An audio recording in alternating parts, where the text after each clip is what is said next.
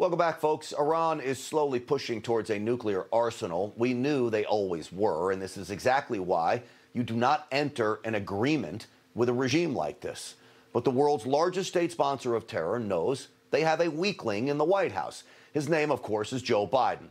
No longer will they have to face the maximum pressure from the President Trump himself, and they're ready to take advantage. Just listen to Iran's foreign minister, Mohammad Javad Zarif, earlier today.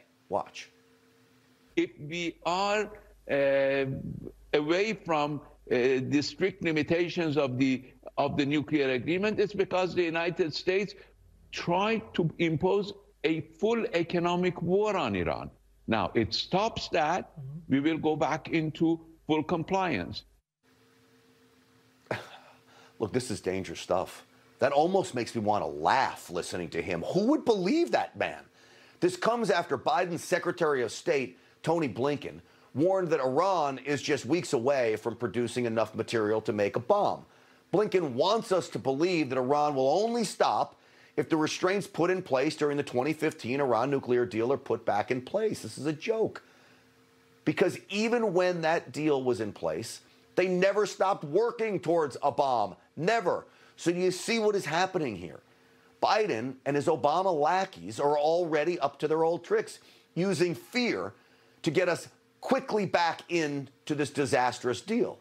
And Iran is waiting in excitement. That should tell you all you need to know. Joining me now, former White House advisor for President Trump and his administration, host of America First on Salem Radio, our good friend Dr. Sebastian Gorka is with us. And please welcome former CIA analyst and chief of staff for President Trump's National Security Council, Fred Fleitz, is also here. Both of you, welcome. Thanks, Ron. So, Fred, you just wrote a piece for National Review. This is a joke that they're even considering going back, but we knew all along this is what they want to do. What is their end game here? Well, it was a weak and flawed deal that my colleague, Dr. Gorka, helped the president withdraw from, President Trump. We know Iran was cheating on it. Israel proved that in 2018 with documents it stole from the Iranians. The Iranians now have prerequisites to start nuclear talks. We have to drop all sanctions first. And then Iran wants to sue us over President Trump's sanctions. Basically, Iran never stopped pursuing nuclear weapons. They will accelerate their nuclear program if Biden rejoins the deal. And unfortunately, he is determined to do so. Yeah. Dr. Gorka, you know, as Fred just said, you helped withdraw from this deal. In your mind, what does going back into it mean? Yeah, thanks, Fred, for that reminder. One of the proudest moments in my life was when the president invited me and Steve Bannon into the Oval Office. He described us as his heavies, and we had to debate in front of swamp creatures like H.R. McMaster and Rex Tillerson about whether or not we should stay in the Iran deal. And Steve and I said, we've got to get out of it right away. The president eventually sided with our analysis, and that's what happened. But listen, you just played Sharif's video.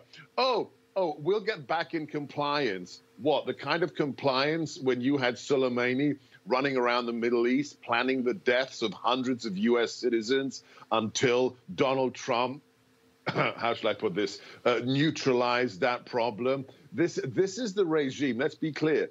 The Biden-Obama regime gave $140 billion back to Iran, as well as pallets of cash, which is at the time that this is the greatest state sponsor of terrorism in the world. You said it in the beginning, Grant. We have a weakling in the White House, a doddering old man, and the murderous mullahs are going to exploit that mercilessly. Yeah, and Fred, am I wrong in saying that I think he had more of an ability under the old nuclear deal that we pulled out of to accelerate his quest to get a nuclear weapon there in Iran than they did with us out of this deal, because we had heavy sanctions on them. They weren't getting the money they needed to pursue this stuff. Right or wrong? I think that's right. The nuclear deal allowed Iran to continue to enrich uranium with over 5,000 centrifuges, to develop a reactor that would be a source of plutonium, to develop advanced uranium centrifuges. That is, the nuclear program was proceeding legally while the deal was in effect. And even as good a deal as this was, Iran was still cheating on it, massively cheating on it. And that's something the left does not want to admit to, and the Biden administration won't face. My hope is they'll look at how bad this is, and they will face it, and they will not return to this deal, but I'm not optimistic.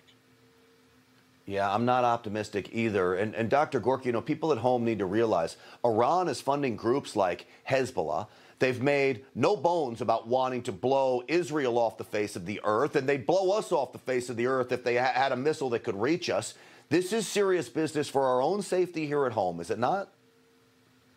No, absolutely. Absolutely, without a question of a doubt. So let's be clear. The JCPOA-Iran deal, Obama's original deal, didn't stop Iran getting nukes. It delayed them at the same time that it gave billions of dollars to a regime that every Friday from the mosque in the official statements says they must destroy the greatest Satan, which is us, and the lesser Satan, which is Israel. And at the end of the day, if you, Grant, gave $50 to a terrorist organization today, you could be arrested for what is the felony of material support to terrorism. The Obama administration gave them $140 billion. They sponsored the largest terrorist sponsoring regime in the world, and that is the only way we have to understand what they're doing right now. Yeah, and last I checked, the leader of Iran still has a Twitter account, and former President Trump no longer does. It is about as backwards as it absolutely gets. Sebastian Gorka, Fred Fleitz, as always, to the both of you, thanks for coming on tonight. Good to be here. Thanks, guys. All right.